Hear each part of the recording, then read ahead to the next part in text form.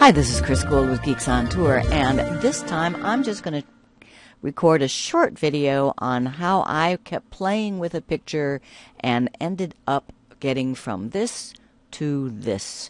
I did a crop, saturation, HDR-ish, cinemascope, and text. Now there are separate videos really explaining these. This is just going to go through the steps on this one picture.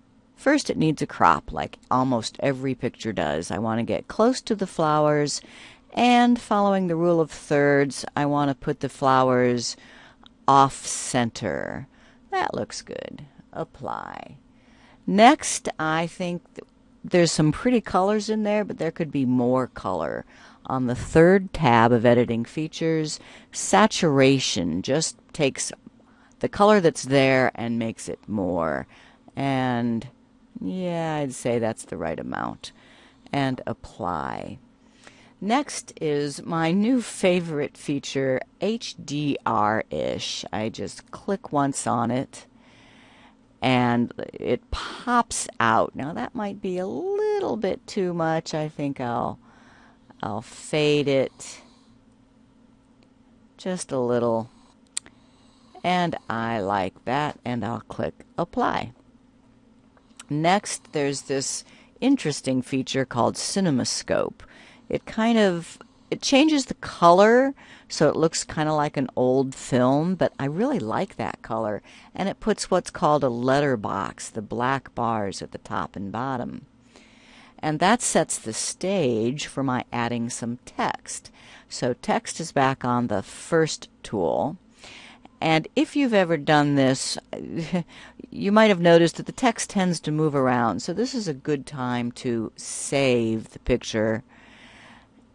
You can always undo the save and undo everything else, but if you save it, that means that these black bars and the text won't move around. I click Text, and a thing of beauty. Don't worry about where the text appears, because after you've typed it, you can move it around. Now, I'd already chosen the font, but that took me a lot of doing.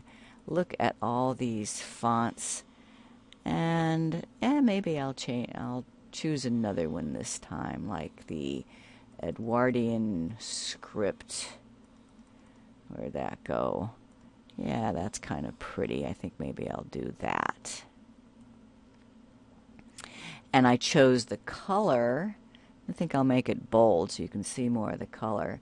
I chose the color right from the flower. Just pick it up right in there, the dark purple. And then I want another piece of text. Is a joy forever. I want to make that big as well.